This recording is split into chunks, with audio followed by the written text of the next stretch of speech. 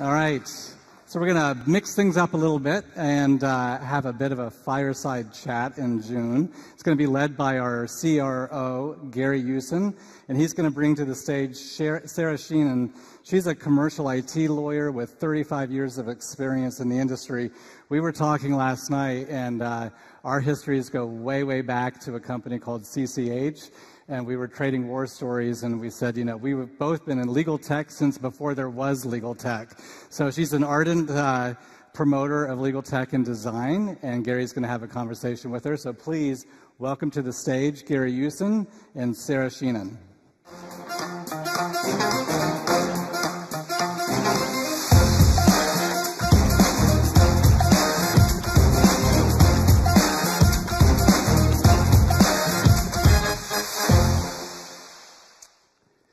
Sarah. Gary. Welcome to Legito PowerUp. Thank you very much. Yeah. Thanks for making all the effort to come all the way from England to Prague.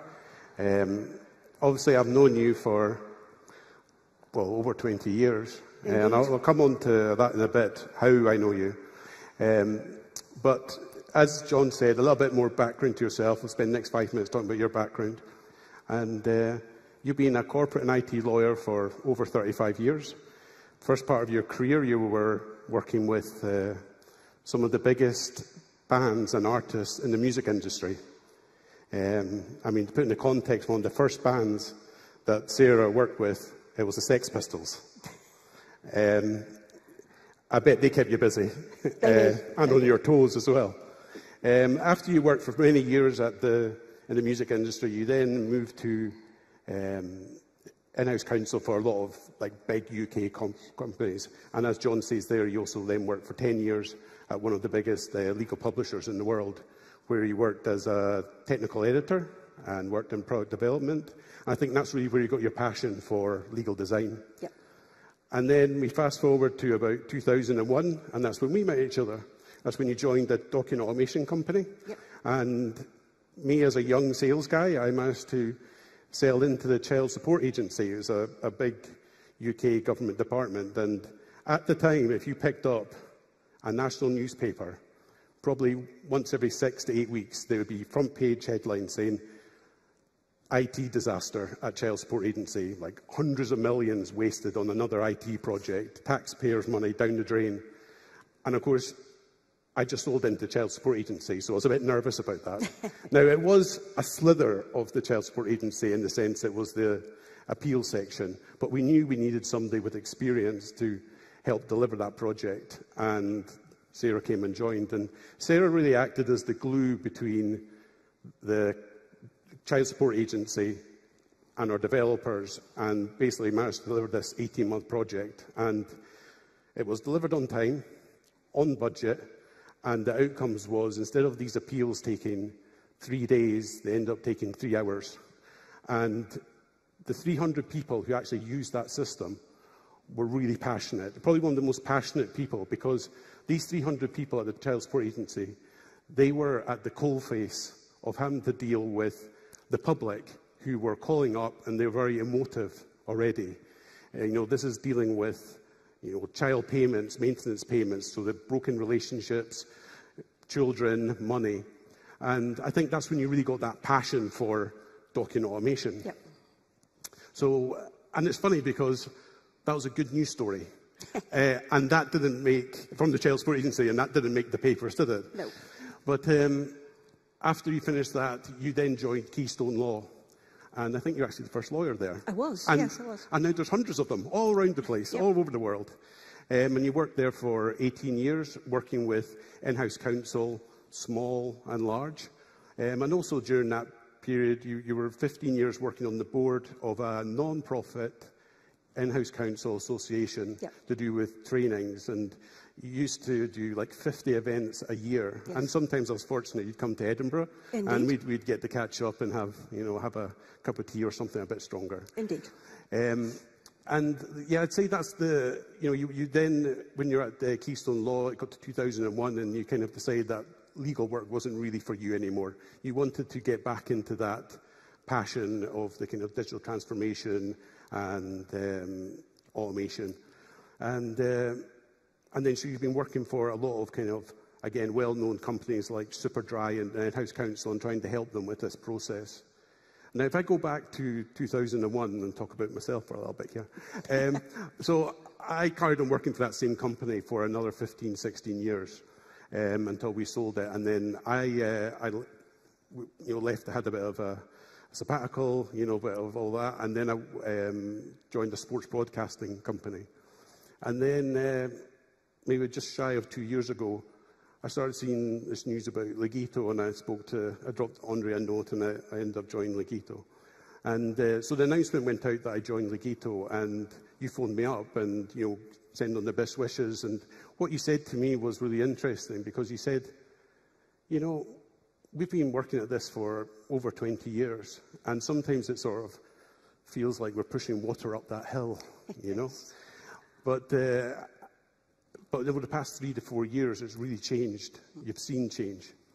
And, the reasoning and justification for this technology has always been there for all that time, but the backdrop has changed. And I was just wondering if you would like to share with the team here some of your thoughts on some of these changes. Yeah, I think when Gary first asked me to do this, I thought, well, there's all these great people speaking, what can I contribute? But I think where I come from is sort of seeing, if you like, a 360-degree perspective on this. I've worked in private practice. I've worked with in-house departments and legal teams, small and large, though mostly small. I think most people who aren't in the profession perhaps are surprised at the size of some legal teams. Even with huge organisations, the legal teams are very small. We're costly people, so they don't have many of us, generally. But I've also come at this as a supplier, so both working for the document automation company and in an earlier phase with a legal publishing company. So we were also trying to sell into lawyers and law firms. So I sort of come at these things from lots of different directions. I've also, in the course of a number of transformation projects, including some with Charles, who I've also worked with in a previous life, then I've sort of seen the thing from that perspective as well, and seen the sorts of things that people who are looking for this type of thing are looking at. And then I started to look back over the last, 25 years, I suppose, that I've been involved in document automation, which I actually came across by accident when I was clearing out a cupboard from a colleague who'd gone back to the States to join John, I think, and I found something called Blue Sky, some information about a project from the Brigham Young University, and I thought this was fascinating. And so I found out more about it and eventually ended up doing product development there. And I started looking at how we might incorporate that in the publishing context. And of course, looking back over those years, that's one of the contexts that's changed, the backdrop against which all these things are happening. As Gary said, the reasons for this sort of technology haven't changed. It's all those good risk and compliance reasons, it's the efficiency gains, it's the taking away the boring stuff to leave the big brains with the things that they actually need to think about. Those are all still there, but what has changed, I think, sort of fall into three categories, really. The first is the lawyers themselves. I think in that 15 years or so that I was involved with the In-House Lawyers Association, the numbers went up exponentially in terms of people that were working in-house. I think initially, when I first worked as an in-house lawyer, you were sort of almost seen as a second-class citizen. You went there because you couldn't hack it in a partnership, so you went in-house instead. That's all changed, and now a lot of that power, the purchasing power particularly, is in the hands of those very in-house lawyers who had such a bad press all those years ago. The numbers have gone up hugely, so there's more of them. They're much more involved in the businesses. And of course, as Charles mentioned earlier, they're now very much a different generation of lawyers. They are lawyers like Charles's son and mine, who's the same age as Charles's son, and is not frightened by any of this stuff. doesn't worry about breaking things, just goes ahead and does it until he gets it right. So he's the generation that are now coming along. The in-between generation, they've also now reached the point in their careers where actually they're having some influence over what happens. They're involved in some of these decisions, and in a lot of cases, increasingly, they're now forcing those decisions or leading those decisions or taking their companies forward to look at these sorts of technologies and other technologies that will improve their own position and that of the businesses that they work in. And of course, I think clearly the pandemic is another of those things that's had a huge impact. I actually tried to retire in 2021. I did retire from the lawyering. I retired from 18 years as a partner at Keystone. But actually, it was all too exciting. I've been shouting about this stuff for 20, 25 years. And actually, trying to move things forward myself whenever I went to do some work somewhere, then I would try and introduce some of these things, talk about them, get people talking about them, hopefully get them excited about it, because that's key, you know. But in 20 years, as you said, there was actually not all that much movement, and it was a bit dispiriting. But actually, the past 3 to 5 years or so, boy, oh boy, that has changed, and I think the pandemic is part of that. I think Microsoft CEO Satya Nadella had said that he'd seen 2 years of innovation in 2 months. Yeah. And I think that's absolutely true. And certainly when I was looking at moving out of doing the legal work, I was getting more and more involved in webinars and various things that people were doing because they had no option. They couldn't see people face to face, so there were webinars going on and so on and so forth. And I think, ironically, the very isolation of people increased the amount of collaboration that was going on. There are lots and lots of interesting things springing up. In the UK, there's an organisation called Crafty Council, which is a sort of networking collaboration group for in-house counsel. And I worked for a while with a group called Sole Legal Counsel, Sole In-House Counsel. And there are quite a few of those, and it's quite an isolated position to be in. Who do you talk to about these sorts of things, about how to do things better, what you're doing wrong, what you could be getting right? And actually, those things have mushroomed during the pandemic. So actually increase that level of collaboration. There are Slack groups going on. There are, as I say, things like Crafty Counsel. And I don't know when anybody here has come across it. There's been an initiative in the UK called One NDA, which was an attempt by a legal services firm to bring about a universal NDA, if you like, non-disclosure agreement, which clients hate paying for, lawyers don't much like doing, so let's find a way around it. Somehow they managed to herd those legal cats to produce a document that everybody was reasonably happy with. Those sorts of collaborations, unheard of, even 5 years ago, it didn't happen. So I think there's this whole move from the lawyers themselves away from working on their own in their ivory tower to genuinely wanting to work, A, with other lawyers, but also with the businesses that they work within. So I think that's been interesting. I mean, the changes are even more stark if you go back to the actual way in which we work. I think Charles alluded to some bits earlier. When I first started, we were working with golf ball typewriters. And I mentioned this to somebody last night who didn't know what a golf ball typewriter was. So we moved from that to laptops. And now, you know, you've got dictation going on smartphones and other devices. I mean, that's just huge. When I started training, we were working with something that was called travelling drafts. That basically they went via snail mail and everybody wrote on them with different coloured pens to make their changes. And we've gone from that to markups going backwards and forwards by email. now it's being done in Google Docs and Word documents online, so everybody can work on the same document together. So that's extraordinary. Again, you've got the sort of things moving from correspondence by fax to email. Now it's Slack and Teams and Zoom and all those things. Again, massive, massive sea change. I think there's more and more clamour from the businesses that the lawyers shouldn't be working in their ivory towers, that they actually need to be part of the businesses in which they work.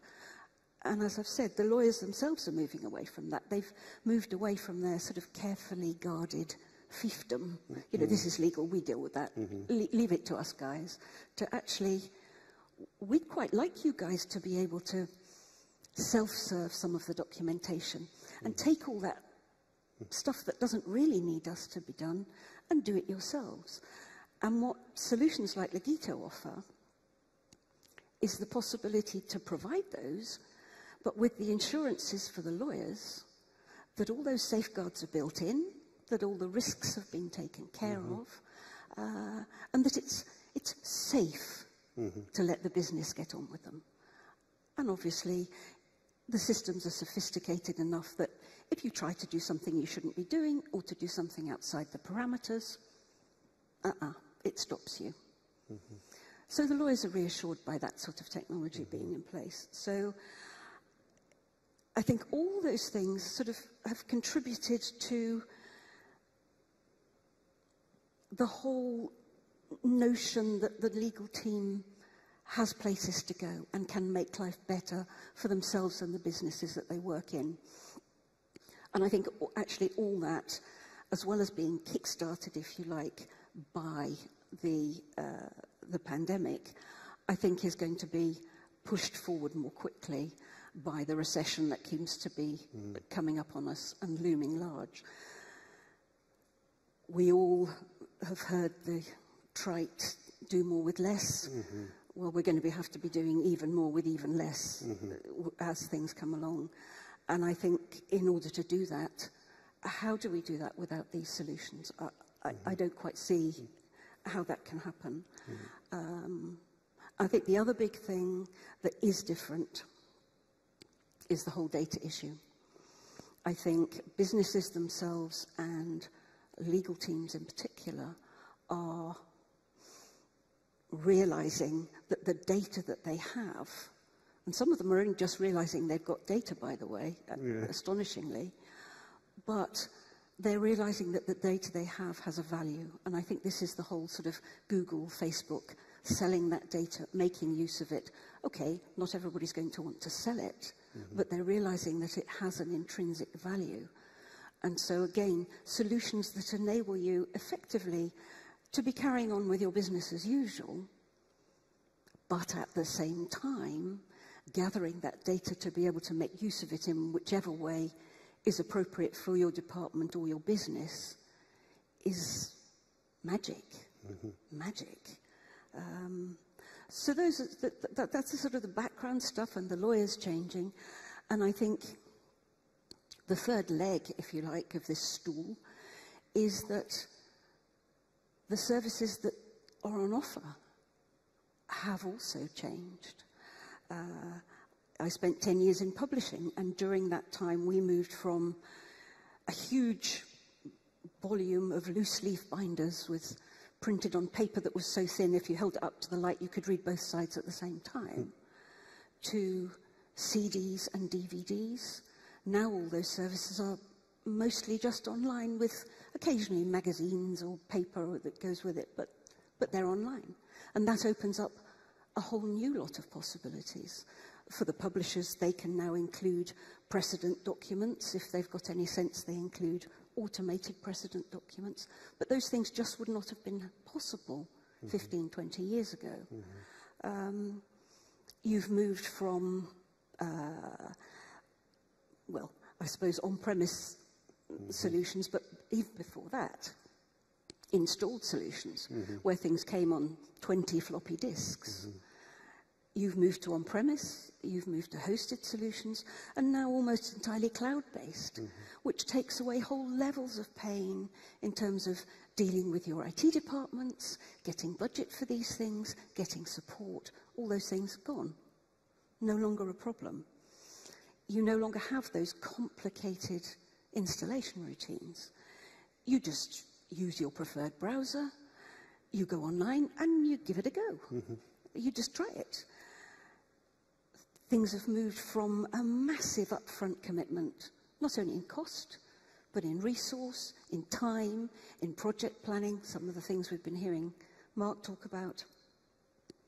They're now much more affordable options. There are things that you can do if you're a one-man law firm or a one-woman legal department. They're all possible. You're no longer tied in for the long term. You know, you can take something on an annual basis, and if it doesn't work out, you move to something else on an annual basis. Not quite that simple, but at least it is doable. You no longer necessarily have to have that, at least at the outset, complicated decision-making process. As a lawyer, I could go online and think, well, here's this solution, that solution. I can sign up for a 30-day trial. I can have a go at automating some of the documents I use every day. How easy is it? How not easy is it? Does it work? Does it not work? I can perhaps then have a little competition with my colleague. You do it the old way, I'll do it the new way, see how it goes. And perhaps as a young lawyer coming into a team or a firm, how to make yourself stand out from the crowd. You know, if you're the least bit technically inclined, you can genuinely give it a go. The no-code options mean that you don't have to have that technical expertise. And actually, your expertise in the document and how it should work and what you can make it do is more important than having any sort of coding knowledge at all, really. Because you can just drag and drop. Pick the suggested solution for what you might want to see, as we've seen in some of the workshops. So all those things are, again, all moving in the right direction. All those stars that I've been tracking for so long are all starting to align. And that's why I'm still here, because it's too exciting. I can't leave now. I want to know what the next chapter is. You know, what happens from here? And I'm sure, Gary, that you've seen those changes as well within your role as a seller of these products. Yeah, no, definitely. I mean, a big change is, like you say, with the SaaS is, you know, we need to keep up to date with these changes because what the market's demanding. So we've got to have a very rapid development path.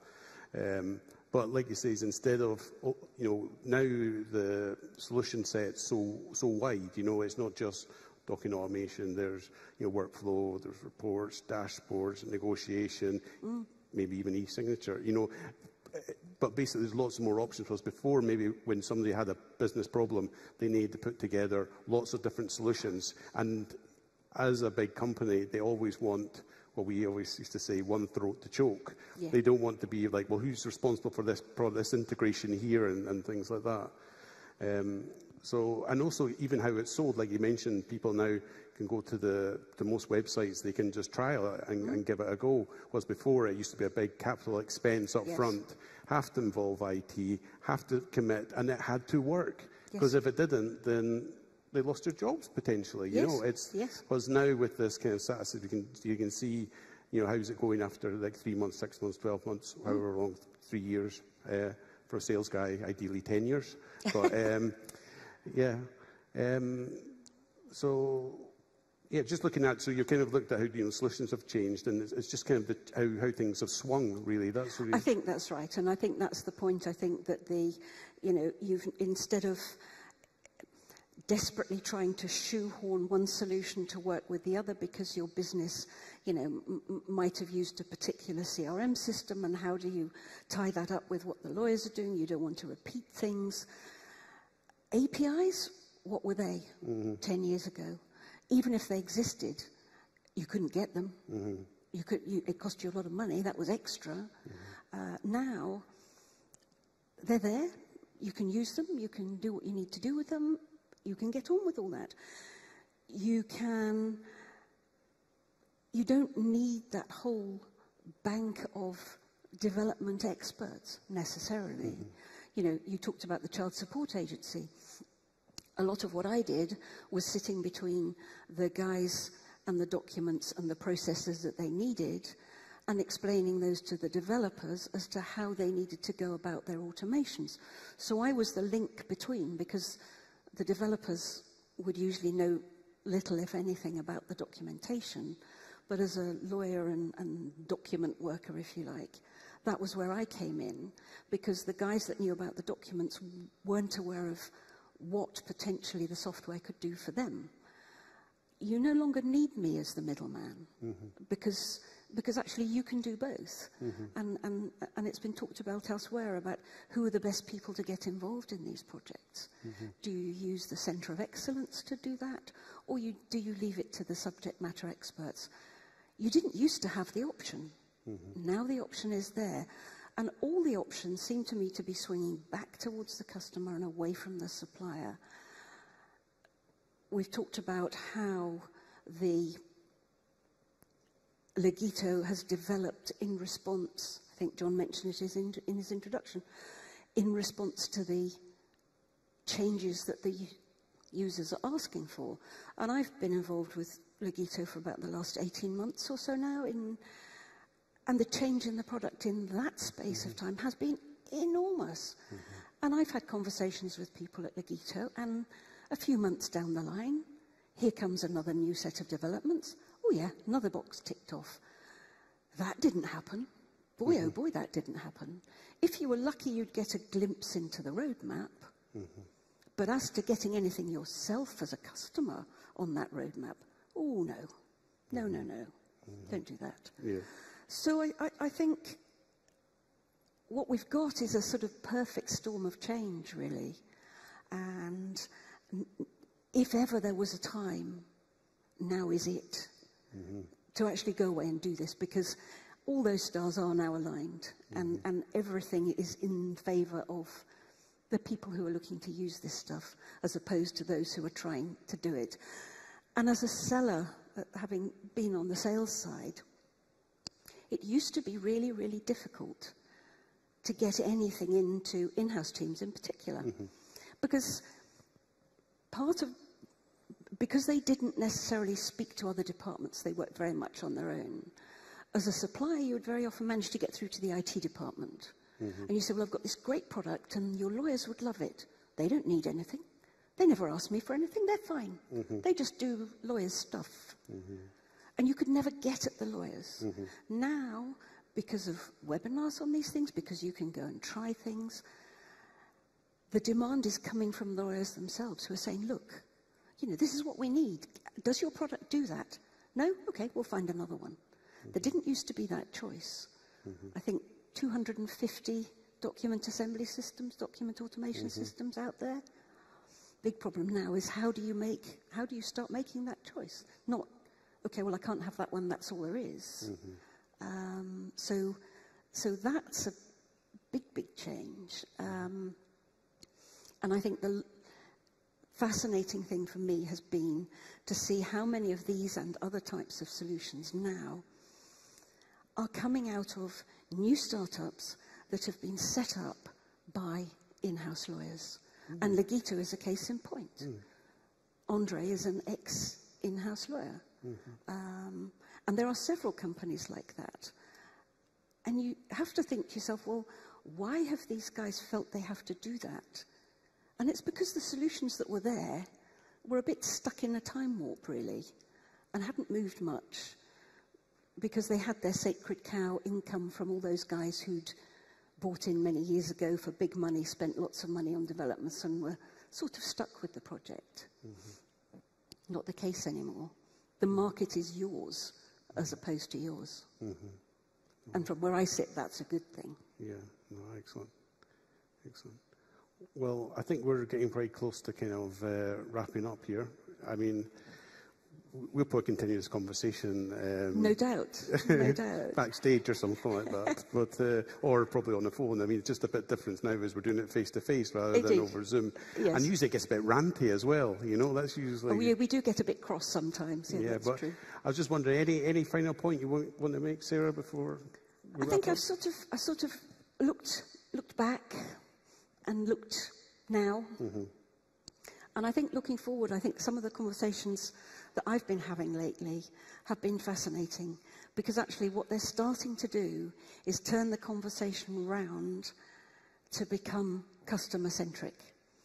And I think this is something that the legal profession has been quite late in coming to. A lot of businesses have done that. A lot of businesses have turned around and looked at themselves through the other end of the telescope. And my view has always been that, certainly in the sense of legal contracts as opposed to documents more generically, I've always viewed them and worked with them on the basis that they should be something akin to a business relationship user manual, and that they're actually useful. And for so many decades, they've been documents that have been useful for the lawyers, not necessarily for the people who are having to deal with those relationships on the ground. And I think this is getting there. I've started becoming very interested in the whole legal design movement, looking to make things more usable. The conscious contracting movement, again, making things better for the user. And I think solutions like Legito, combined with that, combined with all those things, will force things backwards and force us to look through the other end of the telescope to say, is what we are doing as lawyers fit for purpose for the lawyers who are there? So that's how I think it will go. I think we will move, as John said, when we first started, there was no legal tech. For a bit, there's been legal tech. I think there will be for a bit more.